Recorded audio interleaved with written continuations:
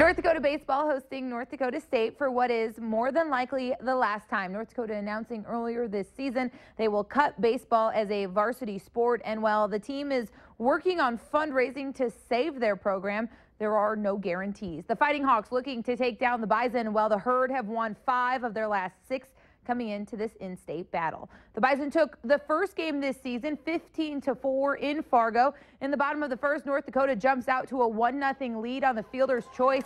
Ben Resnisic crosses the plate. The lead is short-lived, though. In the top of the second, Grand Forks native Danny Palmaskno singles through the right side. Mason Pierkowski comes in and ties the game up. Then the Fighting Hawks pitching gets a little sloppy. Jace McLean comes in on a wild pitch to make it a 2-1 score. And still in the second, Palmaskno will continue in on another wild pitch to make it 3-1. Each team scores another run in the fourth, and that would make it 4-2 NDSU, which is how we finished. North Dakota now with just 1 win since the announcement to cut baseball was made.